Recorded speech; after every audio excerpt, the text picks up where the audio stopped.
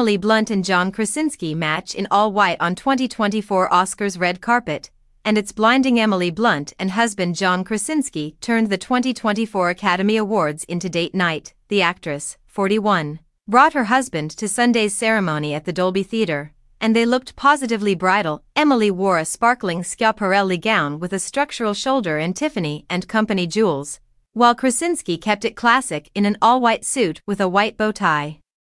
He also amped up his outfit with Tiffany & Company jewels and finished with black dress shoes. Emily previously told People that she was looking forward to bringing her parents, Joanna and Oliver Blunt, to the Oscars if she could pull it off.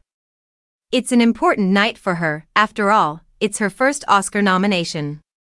She is up for Best Supporting Actress for Oppenheimer, one of 13 awards the film is nominated for at the show.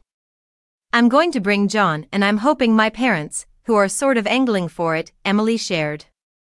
"It's my dad's birthday that weekend." She also added that her two daughters she shares with Krasinski may stay up and watch the show at home.